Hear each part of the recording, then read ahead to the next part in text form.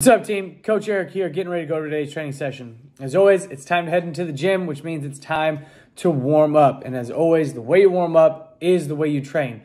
After that, getting into today's strength, we have bench press, working on some upper body pressing strength here, okay? So make sure you get that upper body nice and warmed up, follow through on that warm up. After that, today's Metcon team, we're going to have 8 sets. You're going to get a minute rest between each one, and we will flip-flop between A and B.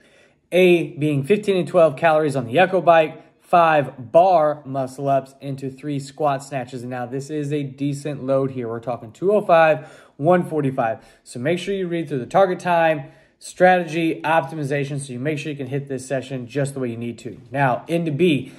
Back on the bike for 15 and 12 cals. This time it is going to be 5 ring muscle ups. All right, so a touch difference in the skill there. But then the squat motion, we're going 3 squat cleans. Now it's a pretty moderate load for squat clean, 205, 145 again.